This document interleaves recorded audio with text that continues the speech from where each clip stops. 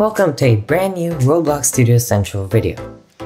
Today, I'll be showing you how to create your very own Leaderstats script and use the Datastore service in Roblox to save your values. Maybe I'm talking nonsense right now.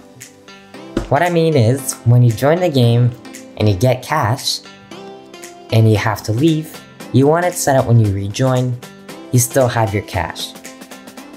So today I'll be showing you how to create exactly that. So be sure to subscribe, hit those notifications, comment down below on what I should do next, and let's get started. So we're going to go ahead and start off in server script service. We're going to add a script and I'm going to name it Leaderstats. So the first thing we want to do is we want to delete the print, and we're going to start off with a few variables. So the first variable is our Datastore. So local DSS for Datastore service is going to be equal to game:getService Datastore service. Right below that, we're going to define our actual Datastore. So local store is going to be equal to DSS:getDatastore, and I'm going to name this cash store 1 or something. If you ever change this value while there are values saved in the data store, everything is going to get reset and deleted. So be careful when changing this because it's going to reset your entire data store. Alright, let's start off with our first event. Game.players.playerAdded connect function, and inside the parameters we're going to add player. So when the player joins, we want a few things to happen. First, we want to create a folder. So local folder is going to be equal to instance.new folder. The folder name has to be Leaderstats. Has to be, so you can't name it anything else, otherwise you will not see that little Leaderstats thing on the side. And folder.parent, we're just going to parent it to the player. We also want to create the value, so local cash, or whatever your value is going to be equal to instance.new int value. Cache.name is going to be equal to cache, while cache.parent is going to be equal to folder. We want to parent it inside the folder. Next, we want to define our data, so local data, nothing else after it. All we want to do now is update the player's data if they have any. So local success ERR is going to be equal to pcall function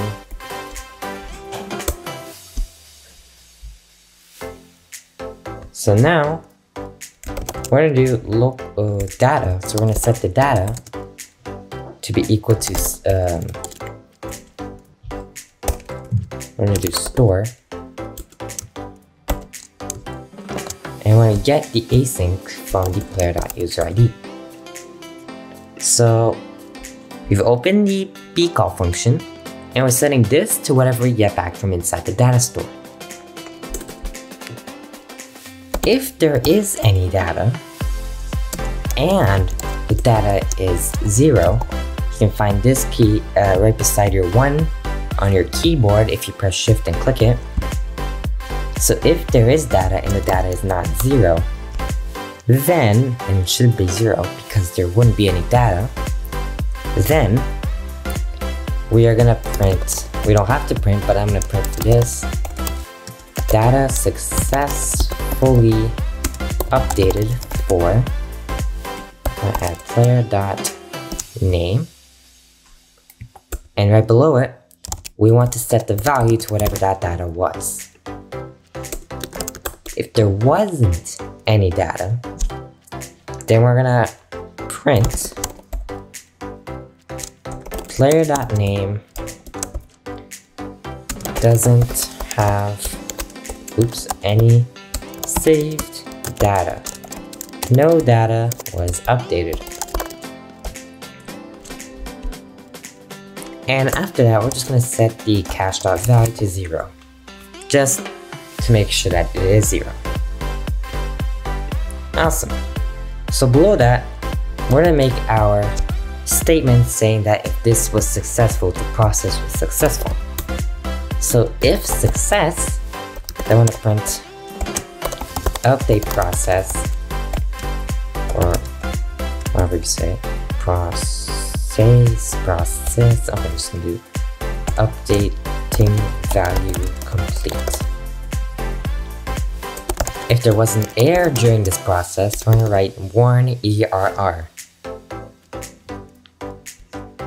And that's it. So we've created both the things, the folder and the cache.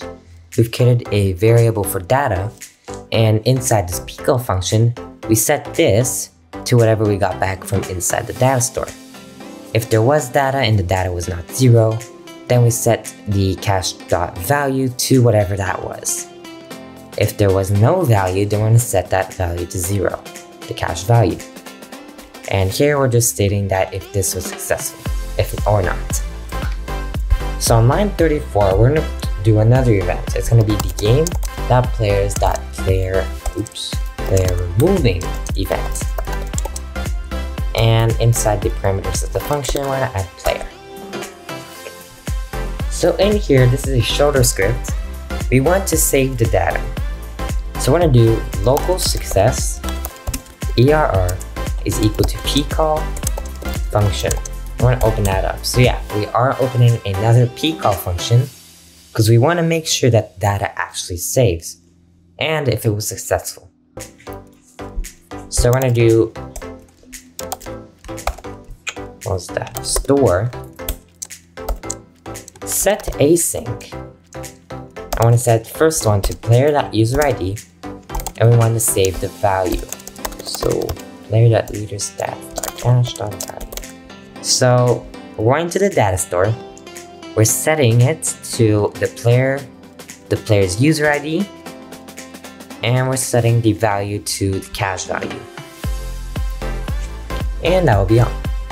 So below that, we're just going to do if success, then we're going to print player.name cache was, or value, whatever you want to put in there, was successfully saved.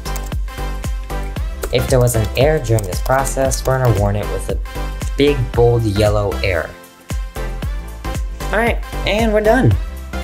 Now, I have another optional script that you can add in the after the success. This is optional and a little risky at the same time. You can also save the data right away if the script detects a change in the value. So you can do cache.changed. It can open another function, and in here you just copy all this and put it directly in here. But this is a very risky process because it could mess with the limitations of the data store. Data store usually saves every 6 seconds. So if your data would save every few seconds, you saving the data every single time it changes would be very risky. You could have data loss or severe lag in your game or to that player. So I only recommend this if you want to save it for, let's say, every, I don't know, whenever the data changes, but if it isn't as frequent. But I'm gonna stick with my script for now. One more thing, if you are testing in Roblox Studio, you want to go to game settings. You want to make sure that your game is published. So once mine publishes, I'm gonna click close. Oops, why did I just add a negative part? So we're gonna go back here. You want to go to security, and you want to enable HTTP requests and API services. If you can see below, it says enable studio access to game services, such as data store. Otherwise, you will not have access to the data store and you can't test in studio. Let's go and test this out. So So as you can see beside here, it says that I don't have any saved data and no data was updated. And we can see that the process was successful. So we're gonna go into the server. I'm gonna go into my folder Leaderstats and I'm gonna go to my value. I'm gonna change the value to 100. So see, I just got $100 in my game. We're gonna go back to the client, server client. This would be the client. This would be a server. Don't mix that up. Okay, so we have, as you can see here, my cash is now 100. Let's go and leave the game. So beside here, you can see that my cash was successfully saved. So let's go try and rejoin the game, see if it actually did save. As you can see, it did find data in the data store. So it said data successfully updated. You can see that I actually have now 100. And the process was successful. There we go. It saves every time I leave, and it updates every time I join. That's it. Thank you guys for watching. Again, be sure to subscribe, hit the like button if you learned something new today, and comment down below on what I should do next. Bye!